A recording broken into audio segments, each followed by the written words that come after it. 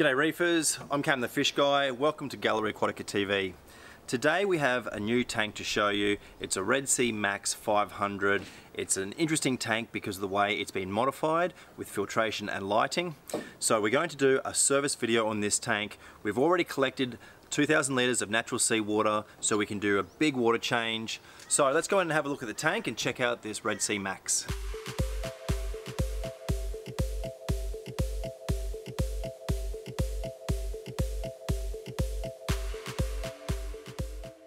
So this is it, Red Sea Max 500.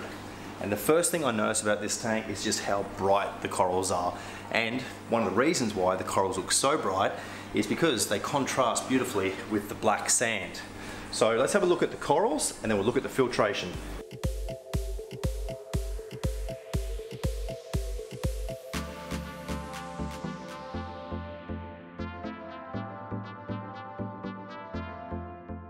There's a mix of LPS, SPS and soft corals in this tank. And some of the brightest corals are on the substrate, such as the Lobophilia and Symphilias that we've got down here. There's a really nice Scully we've got just here. There's some beautiful Rhodactis. You can see these bright red Rhodactis, and they're right next to some very nice Recordia. Now these Recordia are interesting because you can see there's quite a few of them. Now they actually started out with one and they've multiplied. There's some really nice hammers in the center there. They're all together as a little hammer garden, which is the way we normally keep hammers.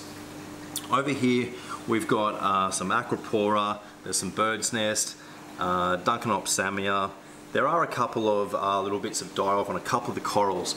Now this tank was recently relocated and it was a big job. As you can see, there's lots of corals, and so there's a couple of, you can see the acro at the top, and there's a bird's nest as well, I think, which is showing a little bit of sign of die-off, but that's really just due to the fact that this tank was moved only a couple of months ago. So let's have a look underneath the tank, because the filtration on this system is one of the most interesting things about it. So in the cabinet we've got the normal Red Sea Max sump as well as the Sea Skim 1800 skimmer. Now this is pretty much the only standard part of the filtration of this system because there's a lot of modifications and add-ons, and probably the most obvious of such is the refugium. Now this section is typically used for the chiller, but with this tank the chiller has been taken out of the cabinet, and we'll have a look where that's located in a minute, to make space for this refugium. And it's quite an interesting refugium. Most of the refugiums we set up these days use Chetomorpha for the macroalgae, whereas this tank has actually got, this refugium has actually got Caulerpa. And Caulerpa is very good in a refugium. The problem that I often find is that it'll often float up to the top and not make use of the entire space within the refugium. But in this case, it's actually quite thick from bottom to top. And so you can see it's actually working as a great nutrient export system. Over in the sump, we have a UV sterilizer, which is particularly important given that there are some tangs in the tank, and this helps to protect against protozoan parasites such as white spot and velvet. Now probably the most interesting thing about this tank is the fact that there's a nitrate reductor. This is something that we don't use in a lot of tanks, but in this system it's working very well. So not only do we have the nutrient export system with the Caulerpa and the refugium, but a nitrate reductor which is breaking nitrate down into nitrogen gas. And the way it works is we have a little pump down here which pumps a very small amount of water into the nitrate reductor, and the anaerobic bacteria in the nitrate reductor will break that nitrate down into nitrogen gas. So as I mentioned, the chiller is not in the normal section in the cabinet, it's actually in here. I find it really handy to have a second cabinet or cupboard next to your tank for things like your dosing pump, your chiller, things like this. Now we've got a Tico 1000, which is a particularly good model of chiller for this purpose, because the exhaust from the top of the, comes out the top of the chiller and is directed out the back, which is open in this little cupboard. We also have an MV controller for that nitrate reductor. Now this actually controls the amount of water going through the nitrate reductor, and the idea is that we keep the redox potential at a negative so that we can promote that anaerobic bacteria. There's also a dosing pump on this system, and we've got these little vessels which are perfect in their slimline, so they make it very easy to fit in the cupboard here. So let's have a look at the lighting before we do the service on this system. This is the second Red Sea Max 500 that we've looked at in the last couple of months, and the last one had a modification to the lighting system which allowed for the Hydra 26 lights. This is actually one better in that we have two Radeon Gen 4 Pros, and these lights are absolutely excellent, and they're one of the main reasons why this tank is doing so well. It's a bit of a difficult tank to modify the lighting system, and you can see that these RMS mounts are only just able to fit over this really broad section, but they're stable, they're doing the job beautifully, the spread is perfect, so it's a really good lighting system for this tank.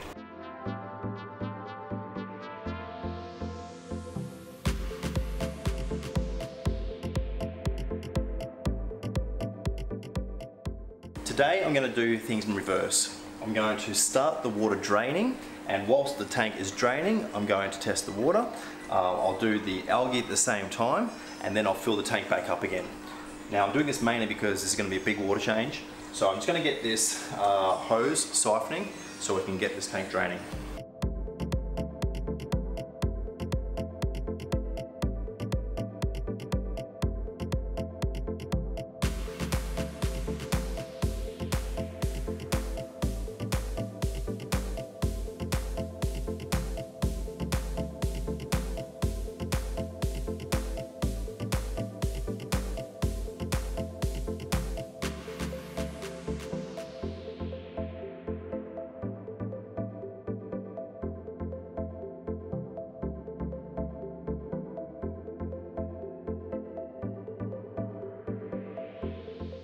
Okay, so we've got our tank fully drained and we've stopped the flow.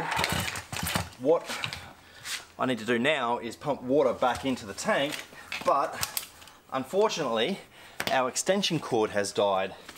So all of a sudden I'm in a bit of a rush. There's nothing worse than leaving corals out of the water any longer than you need to. So this is our natural seawater. I'm priming the lines. I'm gonna have to use a generator, so it's about to get noisy, and I'm sorry to the client. I still have to put the candy cane back in the tank so we fill it properly, but I'll get this started.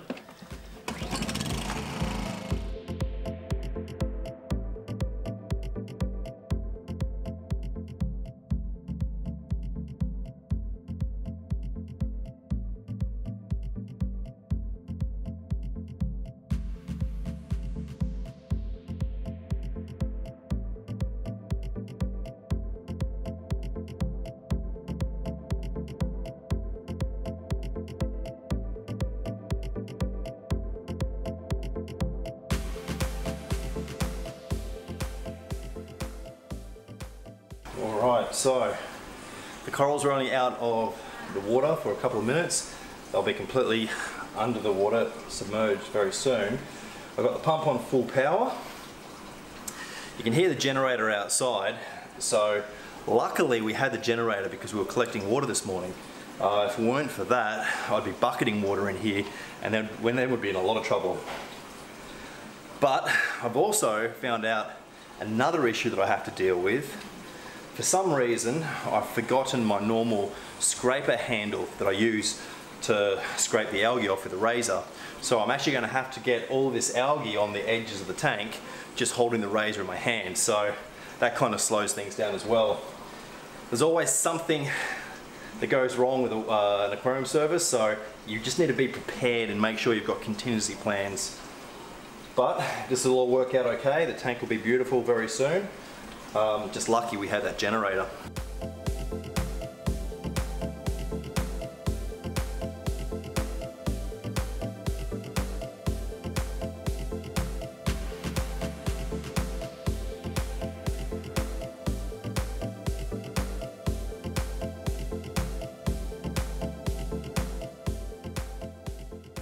It sucks so much not having our razor holder, because the type of algae that is on this tank is really the type of algae which needs a nice clean blade, and having to hold it in my hand just slows down the whole process, but I've got to do it.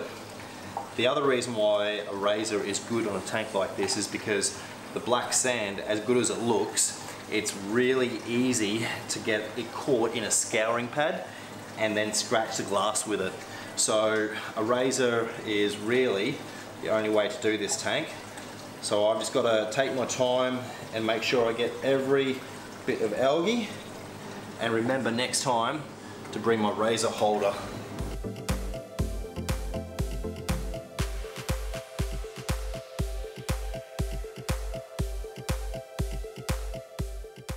It's time to clean out the skimmer, and the Sea Skim, in my opinion, is a massively underrated skimmer. They're much better than most people give them credit for, and I see a lot of people swapping them out, but you know, they're good. So the dilution of this waste is pretty close to perfect. The amount of froth and bubble that you get is excellent. Now this one, it actually has a broken handle, and you can replace them, of course, but even with the broken handle that doesn't hold the head onto the body properly, it's still pulling a great skim. So as always, I'll clean the neck and then I'll chuck it back in.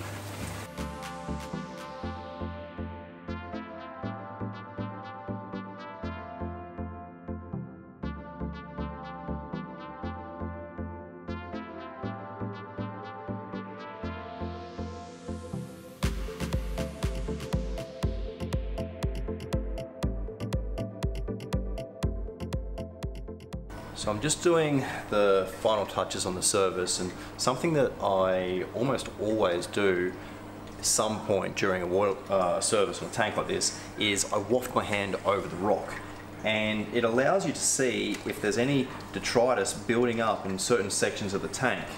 Just by pushing a bit of water through the rock, you can see occasionally you get these dead spots and debris will float up. So it's good for the tank and it's good for corals as well. But this looks pretty good. The tank is cloudy at the moment because we've just done this water change, we've cleaned the filter out and bacteria and particles have come up from the filter, but this will all be clear in about an hour or two.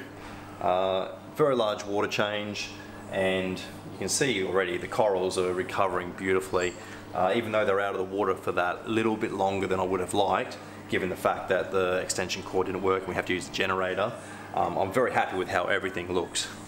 So that's the service. This is the tank, Red Sea Max 500, beautiful tank, and we'll bring you more videos of new tanks in the future. But for now, I'm Cam the Fish Guy, and happy reefing.